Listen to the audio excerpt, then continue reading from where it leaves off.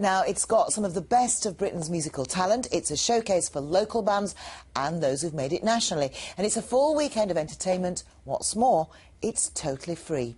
This is its second year of the Sheffield Tramline event. It's expecting over 70,000 people. And Danny Hewson has been finding out what's on the menu.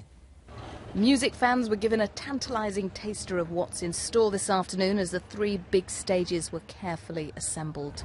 Now, by this time tomorrow, this will be the best bit of turf in the house for the main stage anyway, but there are also a lot of unusual venues on offer, with every pub, club, cafe and restaurant that fancies it being turned into an impromptu concert venue.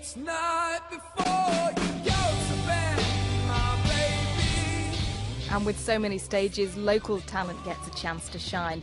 Like many of the acts, Bromheads are back for a second year, and they've even curated a rather unusual offering.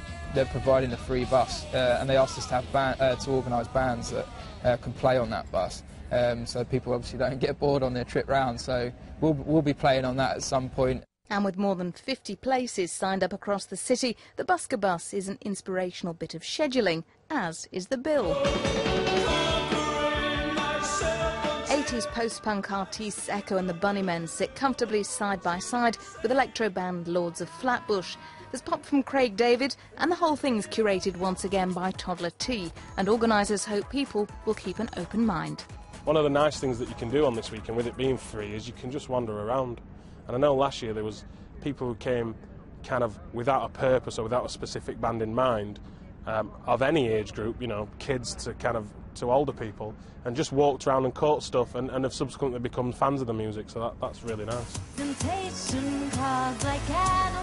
And if this festival's half as successful as last year's, it'll also be a great boost for this recession-weary city. Danny Hewson, BBC Look North, Sheffield. Thank you very much, Danny. So let's move from Europe's biggest free festival in Sheffield back to that biggest open-air theatre in Europe in Scarborough.